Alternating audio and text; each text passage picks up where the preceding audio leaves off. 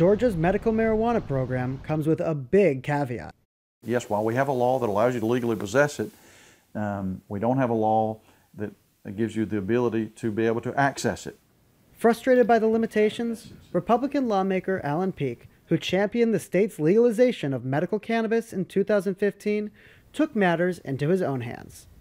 We now have, for all practical purposes, a distribution network where we will funnel this product to families who are properly registered with the state and have the legal right to possess up to 20 ounces. The cost to patients? Zero. Peake foots the bill at a price tag of about $100,000 per year, allowing him to stay just inside the law since it's illegal to buy or sell cannabis oil in Georgia.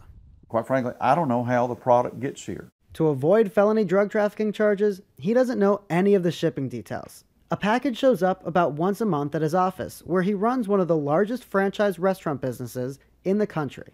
Peake then works with a network of registered card-holding patients and parents to move the product to various cities across Georgia.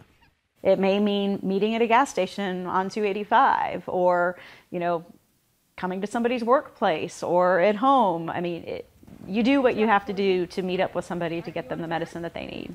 Shannon Cloud's daughter, Elena, is one of the patients helped by Peake. She's 11 years old. She has Dravet syndrome, and she has seizures, which started when she was 4 months old. And after trying many medications, we had heard about cannabis and decided we wanted to give it a shot and see if it might help her.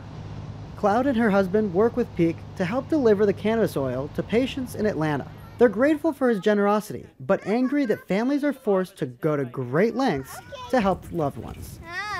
It shouldn't be this way. You shouldn't be meeting at a gas station or a Target parking lot to get medicine to somebody. You should be going to the place where it's produced and tested to get it dispensed to you in a regulated manner.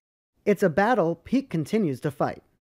All we want to do is provide medicine to a family who can benefit from it and see the quality of their life changed every single day. He is an unlikely medical marijuana crusader. Next up, he wants to make it legal to grow and process cannabis oil in Georgia. Ezra Kaplan, Associated Press.